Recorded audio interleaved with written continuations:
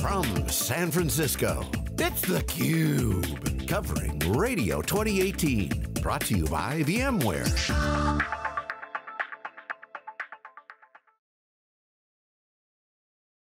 Hello everyone, welcome to the special CUBE coverage here in San Francisco, California. We're at VMware's Radio 2018 event. This is their annual R&D event where all the best people, smartest people come together to collaborate on new projects, new innovations, not imitation innovations. Had great speakers up there. They had Steve Herrod, CUBE alumni, now venture capitalist, formerly CTO of VMware. And our first guest here today is Ray O'Farrell, Executive Vice President and CTO of VMware. Been on theCUBE before. Great to see you. Thanks for joining us. Yeah, great to see you. Good morning. So I love this event because it's like you mentioned before we came on camera, Steve Herrod said it's like a sales kickoff for engineers. Correct, yeah. Yep. Which is like a rah-rah, but also, you know, really motivating, but also putting out the North Star, yep, which is the innovation message. Correct. So take a minute to talk about what this event is. Explain to the folks, what is Radio 2018? There's a lot of history involved here. Yep. Behind us is a t-shirt row of key milestones Correct, in VMware yes, history. Yep. Think inside the box, now it's think yep. inside the cloud. Yep. What's this event about? So the event has quite a few years. This is like the 14th year we've done this, right? And when it started, what it was really focused on was in some ways a recognition that as the company begins to grow, as you begin to build new products and engage in new partnerships, in order to keep innovation alive, you almost need to manage it. The problem is you can't manage innovation, almost by definition. It's something chaotic, it's an inspirational idea. It's something that was not expected, that's what makes it innovation. But what you can do is you can create a culture which promotes that innovation or creates opportunities for those ideas to emerge, or when those ideas to emerge, make sure there's a place for them to be heard and there's an opportunity for a network to build around them. And radio is a part of that. We have lots of other programs in VMware to help keep driving that culture of innovation, but radio is probably the premier one. Talk about some of the history from this event. What has come out of these events? Because I want to get into some of the specific questions around how R&D works these days, yep, vis-a-vis how it used to work. But specifically, what has come out of these events? Can you point to any things that kind of popped out? Say, because R&D, I won't say hit or miss, but it's the idea is to experiment and try new things and nail it. What has come out of VMware's radio years of history? Yeah, so very practically, we get a lot of patents out of radio. That's just a very practical sense. As people are building up the papers, as they're looking at the ideas they want to drive, as they work with different teams to build prototypes, quite a few times people will do that at radio when they're making a presentation. They'll generate ideas, invention disclosures, which generate new patents. This show alone, even though we're just actually entering the show at this stage, has already generated about nearly 240 IDFs. A lot of those have the potential to become patents. So it's very, very practical and pragmatic about the generation of patents and new ideas. When you look at the product side of things, quite often what you see at radio is not necessarily a new product in a whole new area. What you tend to see is we've existing technologies bubbling in different spaces, and now because you're able to bring these teams together, somebody gets an idea that says, oh, I can combine machine learning with what we're doing in terms of logging, and now I've got an interesting product to help support our customers, deal with real world problems. So it's not take that hill, build me a blockchain product. It's more of take a step back, zoom back, look at the big picture, yep, understand the fusion of where things are coming together. Correct. Look at architecture. Is that kind of the... Yeah, actually sometimes there is the take that hill, take the blockchain product, but quite often it starts as something small. You'll have a radio event where somebody will say, blockchain is cool and interesting, here's how you run it in a more efficient fashion on vSphere, something like that. And that will be a poster session. And it's only then when somebody sees that says, I can really run blockchain on vSphere, can I do it better even than on physical in some way? And that's when the story emerges. So you don't necessarily see the product announcement coming from radio itself. What you see is the core of that idea, and then a few months later, or the next major VMworld or two VMworlds out, you begin to see these things emerge. It's like you're creating sparks of innovation, throw onto the fire, create some That's action. exactly the way it works. Things like a lot of stuff what we do in containers, the VMware integrated containers, the combination of containers and VMs from a security point of view. You can trace a lot of that back to ideas that were generated for radio. And it's pretty rigorous. People have to go through, submit papers, there's to submit ideas. Our most senior engineers crawl all over those and critique them. And you see... So it's competitive. Oh, it's very competitive. And it is...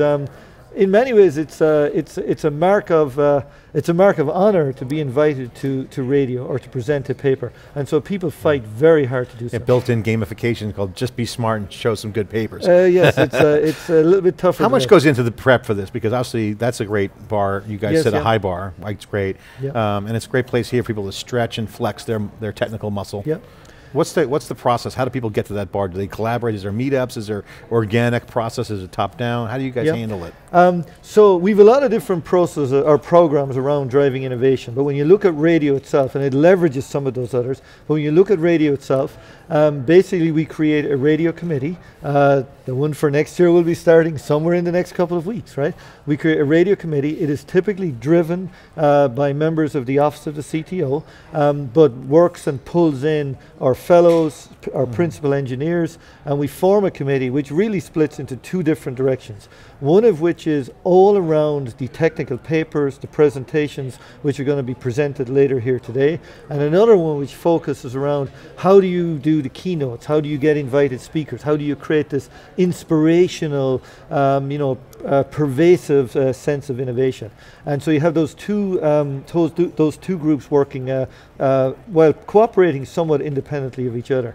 And it takes a long time. So for instance, approximately only about 15% of the papers which are actually submitted are presented here. So there's a lot of work going through, scanning those, combining those. One of the most exciting things you can do at VMware is if you go back somewhere in around the February timeframe, all of our most senior engineers sit in one of our largest conference rooms with a bunch of engineers submitting papers and so on. And there is a lively debate working through paper after paper, idea after idea, and saying, is this a good thing for radio? Is this original? Hey, nobody else thought of that. What are we going to be able to do that? Or in some cases saying, these two people, one from Bangalore, one from Bulgaria, we have R&D sites all over the world, these ideas look similar. Could we get those guys to talk to each other and see what comes out of it? Yeah, so it's kind of a team building exercise at the same time, create that innovation, but it's interesting. You mentioned you got the challenge of the papers, which is get the accuracy on the facts, original content, original ideas, and then the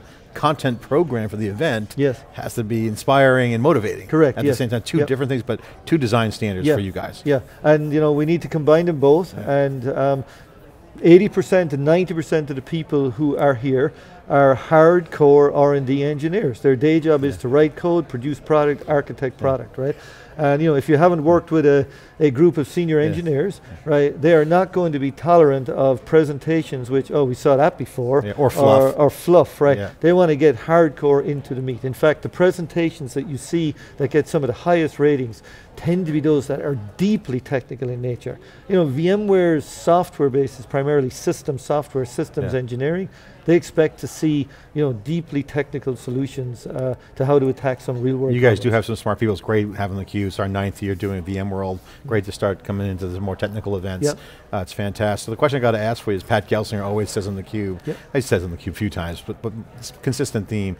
You got to get out in front of that next wave, or your driftwood, to the point of don't just take that point product of you, jump on the wave, and the wave is all about the next 10 years or 20 years. What is the wave that you guys are that you would categorize? Obviously cloud is key, but as you have the hyperconvergence and the on-premise private cloud booming, vSAN's great, we've seen great results from that. The cloud's right there, Amazon, you got Microsoft kicking in butt on the numbers. As the R&D tries not to get caught up into the fashionable day to day, you got to have the long view. What's the way for the long view? So I think there's two ways we look at that. One of them is you need to spend a lot of time with customers and understand what their agenda is, what their innovation agenda is. And when you look at that, you see products popping up. How will I leverage AI in a new and interesting way? How will I do something with blockchain? I want to run AI algorithms. I need different hardware and different management software to do that. So we focus on those and make sure we're doing that. But perhaps more importantly, I think when you begin to look at what's happening with the industry right now, you saw private cloud, you saw public cloud, you see how you connect these together. It's actually that connectivity is going to be important. I believe you're going to see the emergence of edge infrastructure, but isolated, that's not powerful. Now combine that edge infrastructure with how you can leverage what's going in the public cloud, or how you're going to be able to secure all of these in a way that falls back into even telco in some way. You're now beginning to see this synergy across all of those things. And I think that's where our sweet spot is. We know how to deal with those hard, how do I connect things together, how do I manage complex different pieces of system software. So that's where we're going to see it. It's great stuff. One of the benefits of being so close to VMware the past 9 years, and I was showing you some of our online data analysis, when I look at the VMware ecosystem, the interesting to see the evolution and talk about the journey, 14 years, and looking at the milestones. Clearly infrastructure, on-premise data center, and then you saw the emergence of the clouds. You start to see these markets emerge. Cloud, big data comes on the scene, data warehousing being destroyed. Now that's AI, cloud is bigger, all kind of taking a little bit off the infrastructure, kind of squeezing that down, but it moves up into the cloud. And now you got over the top, blockchain, cryptocurrency, decentralized applications. Correct. In the middle of these circles is security, IoT, and data. Correct. You guys are right there, so I have to ask you, because they're all, the confluence of all those are coming together. You're not a pure play blockchain, although there's some stuff we can get into. We can talk about you got some AI influencing it. So in the center of infrastructure, cloud, AI, and blockchain, et cetera, is security, data, and IoT. And how is that coming together? What's the R&D tasks to? So actually the key word I think you used there was confluence. It's you cannot really look at these as independent things, and so our focus is what does it mean to be essentially the infrastructure and the infrastructure management story for that new form of multi-cloud edge IoT type of a narrative, right? So our role there is, we believe security is one of the key things to focus on. And we believe that in that new world, connectivity is a key part of what goes on. The edge must talk to the cloud must talk to the telco must talk to the IoT They need power. Right, they need power, they need communication, they need those things. So a lot of the time, a lot of where we focus comes back to NSX. We do believe that software-defined networking is a key way of being able to deliver a new fluidity of when you get that confluence. And NSX very quickly brings you into security. That's how you begin to understand how you isolate those components, understand what you need to do to detect when that edge IoT device is not even the device you think it is. Somebody might have replaced it. That's where you begin to be able to see the communications and so on from that. So security is key, interconnectivity is key, and when we speak about IoT itself, I've got a kind of a dual role at VMware. While I'm the CTO of VMware, I also focus on IoT for Dell Technologies. And when we look at that, today many of the examples of IoT are very narrow, almost point solutions. The real power will come when you begin to combine across those solutions. The thing that tells you the weather, the things that tells you the traffic, and then the thing that tells you, what's the best way to get there in your car, whatever it is. Combine those things. Now you got to secure all that because you're sharing information. It's super exciting. It's probably a great time, best time to be in doing R&D, because Dave and Vellante and I always talk about on theCUBE all the time that if everything's cloud operations, because everything, the confluence is happening, what is IoT? You have a thin edge, could be a wind farm, traffic signal, sensor network, or it could be a data center. The data center could be an edge. I mean, he can look at it anyway, it depends on how you look at it. Correct. One of the biggest questions that comes up all the time is what exactly is the edge, right? And I think, it means different things to different industries. It's very clear on the extreme edge. That's a device, it's a wind farm, it's measuring the behavior of a robot or something like that. And it's very clear on the other side. That's a cloud. I run a bunch of analytics over there.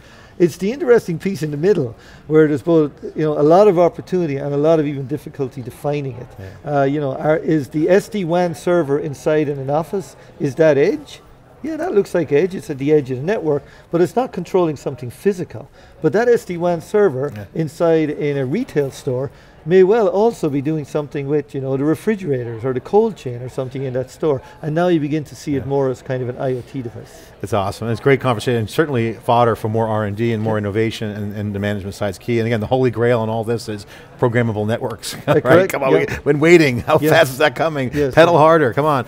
I know you got to go. Thanks for coming on. But I do want to ask you guys I want to give you some props and just get your thoughts on obviously blockchain. We see things like Filecoin had a very huge ICO on the hype side, but they really didn't have a product, but they're promising, hey, store using decentralized bandwidth blockchain. Obviously it's a network, storage, infrastructure. It's not so much selling tokens with token economics, although it does have a piece of it. That's going to impact you guys on the horizon. What's the current state of you guys' view, your team's view of blockchain's impact? I mean, obviously a lot of the hype and even some of the valuations and things you see are tied to what's happening on the financial side, Bitcoin and so on. We're not focused on that at all. What we're saying is blockchain, or more specifically a distributed hyperledger, forms the basis of a community of companies or organizations being able to essentially look at trust as a service.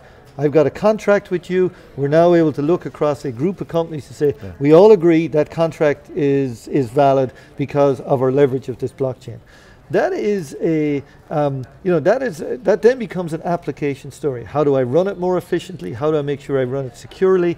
How do I make sure that that community is able to leverage that service in a shared fashion? And that's what we're focused on. In fact, one of the more interesting things is when you look at things like blockchain, when it's used in the context of something like Bitcoin, there's a degree what people value is anonymity. We don't know who bought it, but somebody bought it. But when you look at from a trust point of view, we actually want to be able to see who exactly did the contract. I agree that you've put the contract, we've worked this contract together, and we're all agreeing with that. So you see these changes when you begin to bring these technology into enterprise. Efficiencies come big time. Correct. On supply chain. Exactly. And actually we've put a lot of focus on efficiencies. We've got a research team whose job has been very focused on, given blockchain, how do I improve the core algorithms? How do I make them more applicable to something that be run by a typical enterprise or by a group of enterprises? And that's a little bit unusual for us because we're entering a kind of an application space. But what's good about this application space, it is hard systems engineering, and that's what we know how to do, and that's why we think this is a great application space for us to be able to deliver real value. And the key word is engineering. You also mentioned earlier community. Yep. Open source has brought this community dynamic together where there's no middlemen. Yep. This is the beautiful thing of the future of infrastructure. How do you manage it? How do you make it secure? Trust as a service. Yes. You guys are doing a great job. Based on our data, you are on the ecosystem. You guys have all the waves covered. Okay. Ray, thanks for coming on. Great, thank you very much. The conversation. I'm John Furrier here in San Francisco for VMware's Radio 2018, 14th year of their annual engineering kickoff, motivation, hardcore engineering critique, and also collaboration with the sparks of innovation are happening. Be right back with more. Thanks for watching.